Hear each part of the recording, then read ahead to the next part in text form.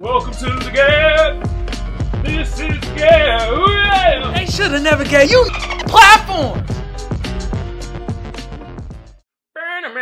Let's get it. Let's get it. Let's get it. Get it. Get it. Yeah. What's good with y'all out there? I'm your host, Kamal. This is another episode of the G.A.B. Woo! Hey, man, I got the best audience out there, even though some of y'all getting on my goddamn nerves. I still got the best audience out there. Give yourself a goddamn hand clap. Air horns. Hey, man, if the kids watching, hopefully they learning something. You feel me? Hey, man, for my tubers out there, YouTube been around since 2005. I don't need to tell y'all what to do to get the video or the channel booming. But I do need to tell y'all to sub and share. And hey, I made that comment and somebody on a tube was like, oh, I mean, what are you talking about? I don't know what you mean. Like, you gotta tell people what to do because I don't understand what you mean. But damn it, who fault is that? YouTube been around 05 and you hear everybody say the same slogan. The whole like, share, sub, da da da da da da da da. God damn. Y'all just be saying shit just to say it. I'm gonna still give y'all a hand clap though, because even a shit talker that's part of my audience, I fuck with y'all too. Give yourself another hand clap. Name was Charlie, please. Well, child, please shut the fuck up. Nah, I keep typing, but I'm gonna still tell you shut the fuck up. Anyway, like I said, I need to tell y'all to sub and share. Sub and share for your boy. For my potters out there, I'm on Google Podcasts, I'm on Apple Podcasts, and I'm on SoundCloud. All you gotta do is either type in the G.A.B. or Kamal Johnson ENT, bow, and I'll pop right up. Look, I'd like to thank my sponsor, First Place Losers. The link to the shop gonna be in the description below. Y'all go check out the garments. Rocking one of them right now. Oh, it feels so soft on my skin. Jeez. Oh, yeah. Hey, let's get right into it. You feel me? And we got to talk about this right here because this ain't being mentioned. And I know y'all been hearing about the employment wave. Oh, the employment wave. Unemployment's going down. Yeah, blah, blah, blah shit. Yeah, that's true. But guess what? Not for black men. All right? Black men are getting the shit end of the deal. We being left out of the employment wave. Golly. We get left out of everything. I'll say black people, but I mean, black men are getting hit the hardest, all right? We getting hit like a motherfucker, like a goddamn boxer. Wow, we getting our ass whooped when it comes to this employment stuff. Good golly. Holy Harriet. Yeah, man, but look, we getting left out of the employment wave. And June 2020, black men unemployment rose to 16%. What? Now, the reason because that's because, you know, COVID. Can I say COVID anymore? I didn't say the number, though. Then we're going to call it T-virus. T-virus 19 came around starting. A lot of people was unemployed, you feel me? But we got hit with the brunt of stuff. But it dropped, you feel me? Now, last time, February 2022, it dropped to 6.4%. But that's still double the amount of the white male counterpart. Jesus Christ. Which has always been happening. We always either been doubled or more than doubled when it comes to unemployment throughout the United States of America. Land of opportunity, right? Yeah, okay. And when we get opportunity, we get underpaid. Oh my God. Underemployed. If y'all don't know what that is, Google it. Ask my bro Google. He know all the answers, man. Ask my one bro. He know all the damn answers. But he might be racist. What? I don't know. But yeah. 6.4%. You feel me? That's still pretty high, which the unemployment rate as of now is like I said, they're double, so the unemployment rate is 3.2%. Which leaves that if we were the same unemployment rate as our white counterparts, that would leave roughly 460,000 black men employed. Damn! All right? And now you got to take into context. If we are 12 to 13% of the population, right? And 400,000 black men should be employed. That's a big number within our respective population compared to white America, where white males, white America, white people were probably like 40+%. Last time I checked, feel me, white men, maybe 22, 23%. And I said 13% of black people. So you gotta imagine, half of that is probably, 7 point something, maybe 6.5%. And then 6.5 of that, you feel me, we 6.4% unemployed. That's a big number of black men not getting employed. Jesus Christ. Man, back then I could be considered one of them. I'm married for a full year straight. Look at it. I got fired from my last job. Only job I ever got fired from, right? For a full year, Monday through Friday, I was sending out resumes for a full year. When I had KamalJohnson on my resume, no callbacks, nothing. I got a nice email saying, oh, I was overqualified for some things, but that was bull malarkey. Then just shut out completely, right? So then, when I changed my name to K. Johnson, it's a gem for y'all. You know what I mean? Don't put your ethnic name. Message! If you got one, you just put if you got an ethnic name, just put your first initial, all right? When I put K. Johnson, I was getting hitbacks, got a couple interviews here and there, but still didn't get employed. You feel me?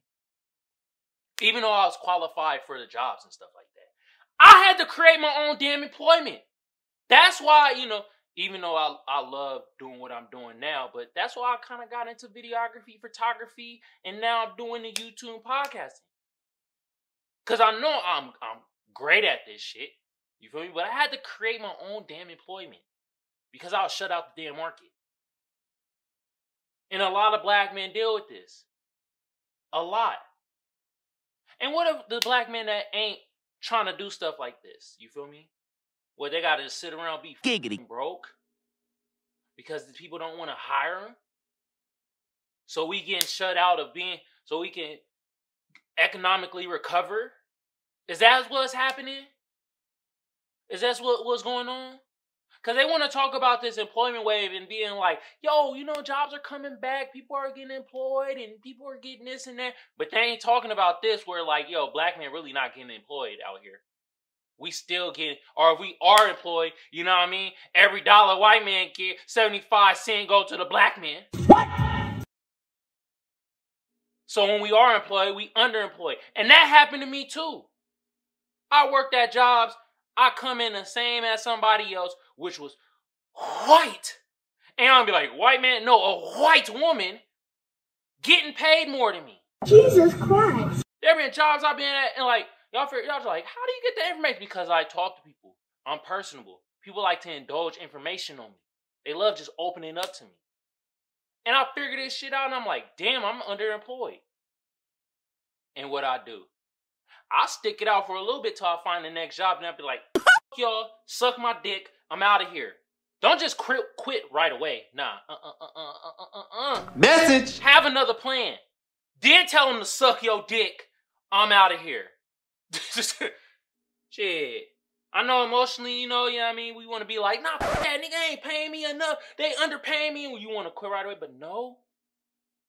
Subside the emotions. Get on your game and plan. But yeah, man, this shit is true, bro. And this is such bullshit. It's like, it's hard for black men to participate in economic recovery when we are unemployed double the amount. And when we are employed, we are underemployed. Man, y'all don't want to talk about this, though. You don't want to keep it on silent. No, I'm gonna raise the issue. I'm speaking loud, and I ain't about to say proud about it, because I ain't proud about this shit. This is horse shit. And for you dumb motherfuckers out there that be like, What is systematic racism? This is systematic racism. This is a system that is imposing racist views and keeping us economically underprivileged. You know what I gotta say about that? Fuck you motherfuckers. Fuck y'all. God damn. But I wanted to shed light on this because I'm tired of seeing and hearing and talking. People talk about the employment wave, and like, yeah, like everybody getting jobs, or there's jobs out there and people not applying. Well, it looks like it's bullshit because it feels like black men are applying. We're not getting the goddamn jobs. Message. And I don't want to hear nothing about that shit about, well, what about the qualifications and what about this and what about that? Shut that bull malarkey up. Come on, time we qualified, or like I previously said, we overqualified. Well, we overqualified, right? Why wouldn't you point us in the right direction for those type of jobs we do qualify for? Because you're trying to keep us out of the economic recovery. You motherfuckers. And I know some dumb motherfucker out there, they're going to be like, well, it's a wave. You know, black people don't know how to swim and shit. Yeah, just shut the hell up. We talk about an economic wave. We ain't talking about a tsunami. But, hey, I don't know, man. I don't know how to swim. But I met a lot of black people that know how to swim. That stereotype is being debunked. You feel me? But yeah, at the end of the day, man, we need this number to go down. We need corporations to either hire us, or what I really want and what I did is we need to create our own economic system and create jobs for ourselves and employ our own black people. That is the solution. Yeah. Asian people do it. Kudos to y'all. But we need from the motherfucking government, we need releasing grants and stuff, you feel me? Because that's what they got back in the day and even now. Now we want our share. You feel me? Reparations, motherfuckers. Hey, my sources I got from Forbes and life experiences. I really went through the ringer. And there's a bunch of black men out there that go through the ringer like I did.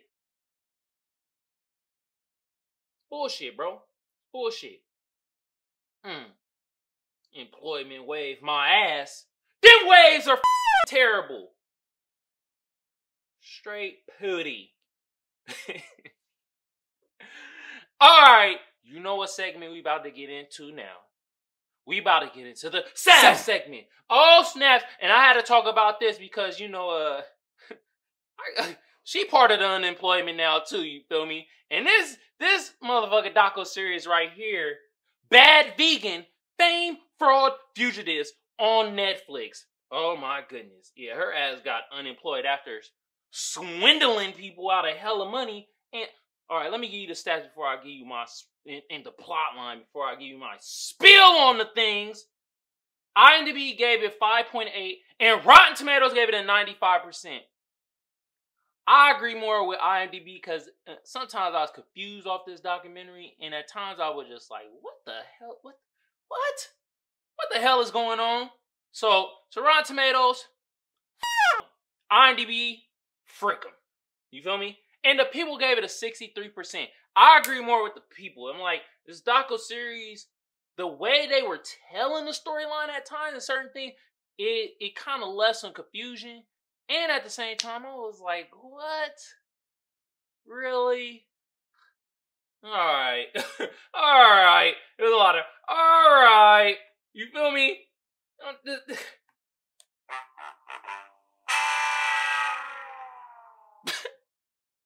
I don't know. This is directed by Chris Smith. Like I said, this was a docu-series, and it was about a vegan restaurant, which was the owner was Sarma Malaganalalis, or however you say her goddamn name. And she basically illegally transferred money to her husband, because he told her that he can make her and her dog immortal. What? What?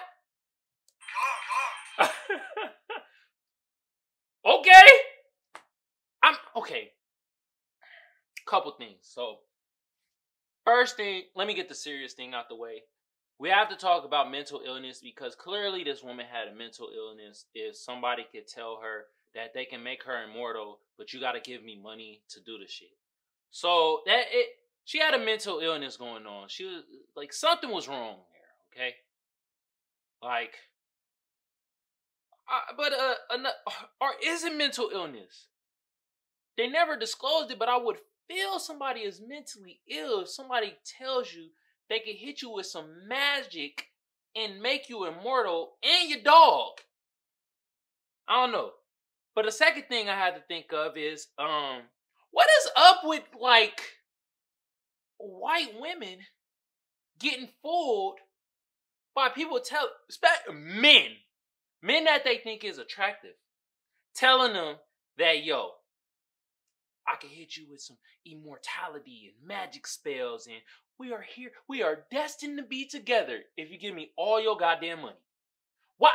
How is it that you're able to trick white women? And I'm only saying white women because that's what they expose them, but you probably could trick a lot of women by just hitting them with this divine intervention, magic, Harry Potter, goddamn spell shit. Jesus Christ. I don't understand it. He was just gaming her up, telling her, we are meant to be together. This is how it's supposed to be. I can make you, and you gotta always throw in the dog. You have to throw in the dog, because if you don't throw in the dog, then it ain't gonna work. But if you make her and the dog immortal. Oh, and another thing, you have to say you have some type of enemies. That's what Burr was saying. He was like, I'm in some secret CIA agent shit, and enemies over here, enemies to the left, enemies to the right, up, down, all around. It's like, bruh, really? And they fall for it. What? Essentially, she had one of the best vegan, well, two of them, but one they really put spot on, the Lucky Duck. Best vegan goddamn restaurant in New York. Booming out this atmosphere. And she met this guy who eventually became her husband, but a lot of people didn't see that, like, they didn't really fit, and like, they didn't really have too much chemistry, but they didn't know that this nigga was a wizard. He hit her with the magic stick. That's what nobody is saying. That's what it was the magic stick. What? If you get my drift. Jesus Christ. He hit her with that Hazima Hadougan. Oh my God. He Hadougan that poon.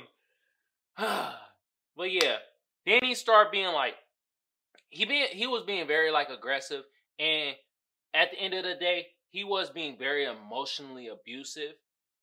But it was like, at the end of the day, he couldn't really get caught up for nothing because she authorized everything. And then she started really swindling investors. She did a Ponzi scheme. She basically told these investors, she was like, oh, I could get the money, the shop open this way. We brought in a lot of money. And she used that investor money and also the money she's supposed to pay her employees and cut them checks and shit like that. And she just wired it to her husband. And her husband was a goddamn gambler. And he gambled all the money away. And then they went off and ran off and was all through cross country and going through certain goddamn casinos. And he kept telling her, like, I'm gonna give you the magic. Wait on it, woman. I'm gonna make you immortal. You don't believe me? We have to get it to this entity so we could be immortal and live forever. And I'm like, oh my God, bruh.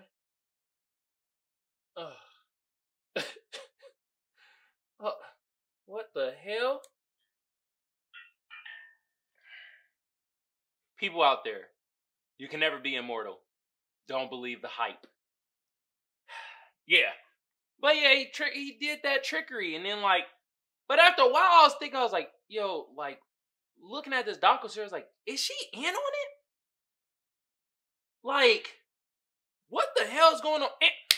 Is it something about being veganism where you have to believe in this goddamn magic trickery shit? A lot of vegans I talk to, they kind of sound like how she was and believe. Well, she ain't anymore. She said, F vegan, I'm about to start eating meat again.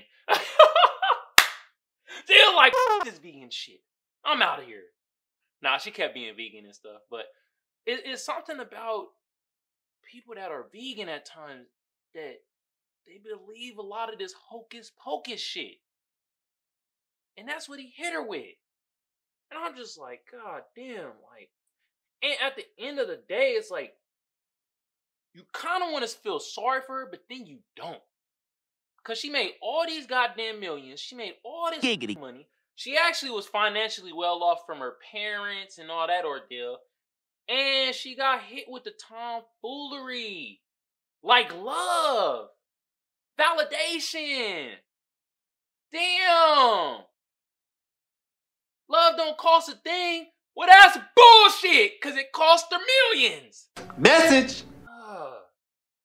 And it was just like, it's like, what make you not feel bad for her is like, she over her damn employees.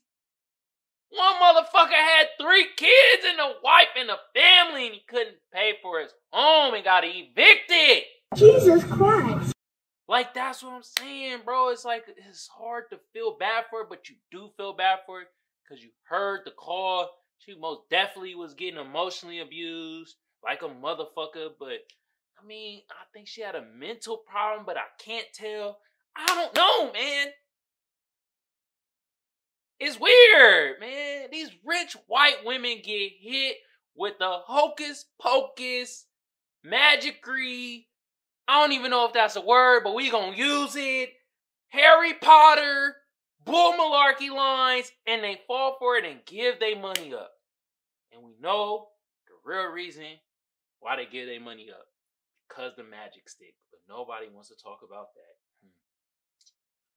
And at the very end, bro didn't even do no goddamn time. I think he did like 4 months and he had probation. She went to jail, federal prison for like 2 years.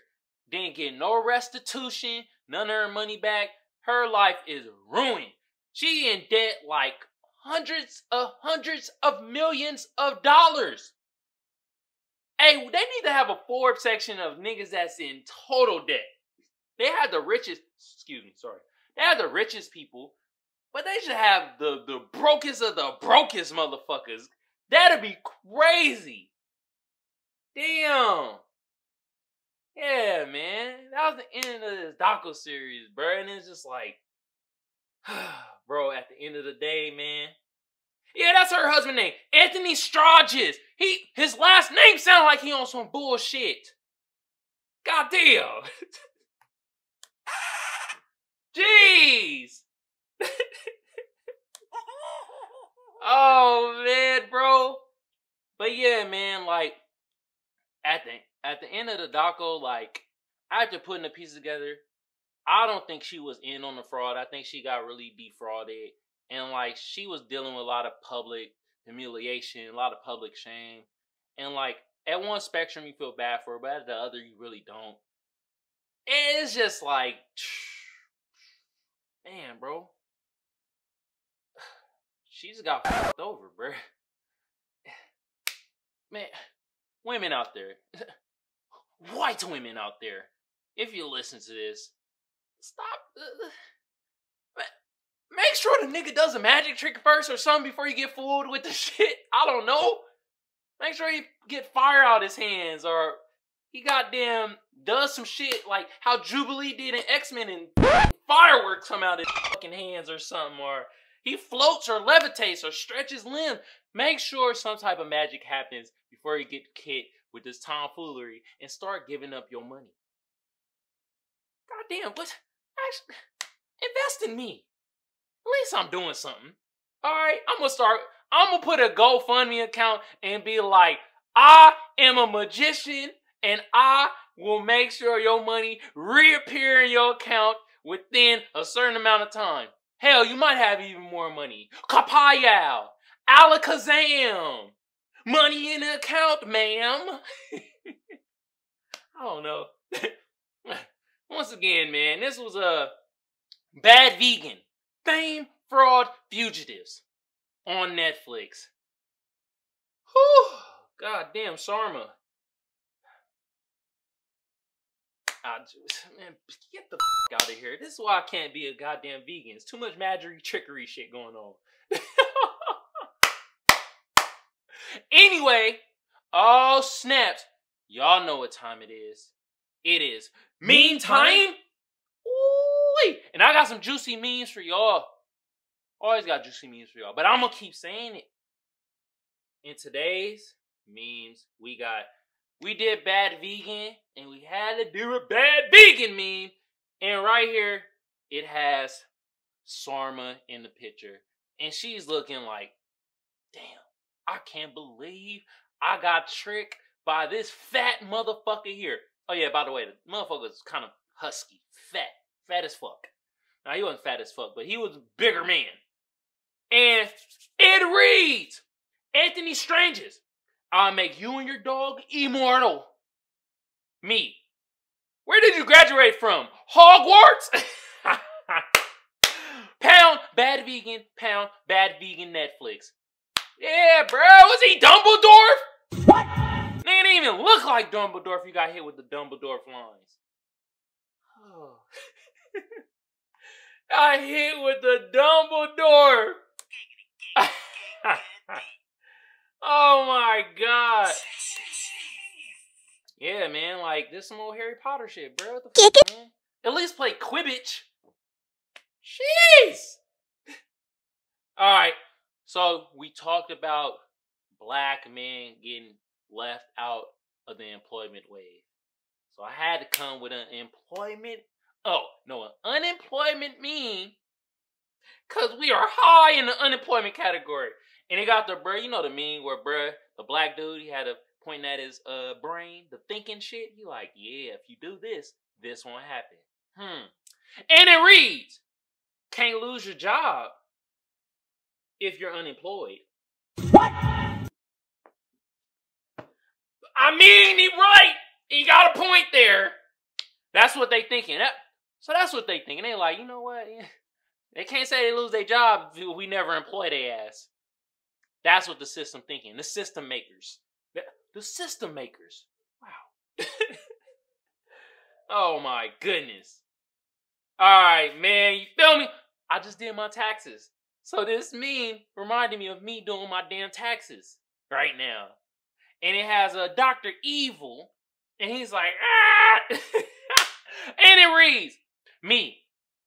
I like to learn how to do my taxes. Public school. Molten rock is called magma. Yeah. They're teaching you about bullshit and not what applies in the real world.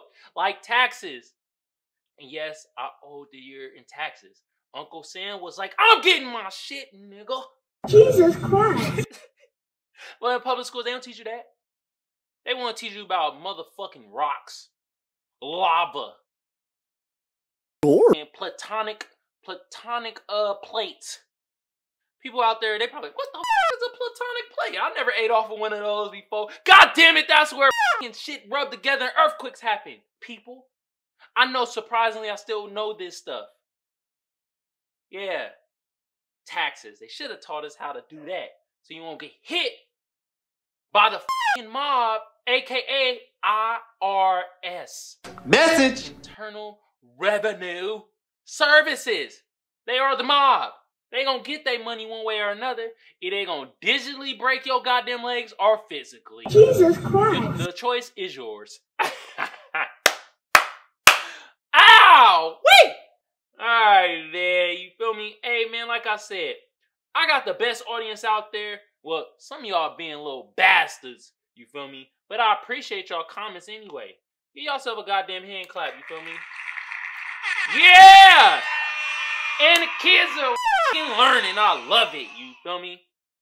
Hey, I like to thank my sponsor, First Place Losers. The link to the shop gonna be in the description below. Y'all go check that out. For my tubers out there, YouTube been around since 2005. I don't need to tell y'all what to do to get the video or the channel booming. Especially, child, please. Use your goddamn critical thinking. Alakazam, motherfuckers. Yeah, I do need to tell y'all to sub and share. Jeez. Sub and share for your boy. Woo. For my potters out there, though, I'm on Apple Podcasts, I'm on Google Podcasts, and I'm on SoundCloud. All you got to do is type in either the G.A.B or Kamal Johnson ENT. Bow, and I'll pop right up. Whew. Man. On that note, I'm out of here. Peace out. Hey, man, I got to start learning my goddamn magic. I need an angel investor. Shit. You feel me? The magic stick. The magic stick. This was G.A.B. This was G.A.B.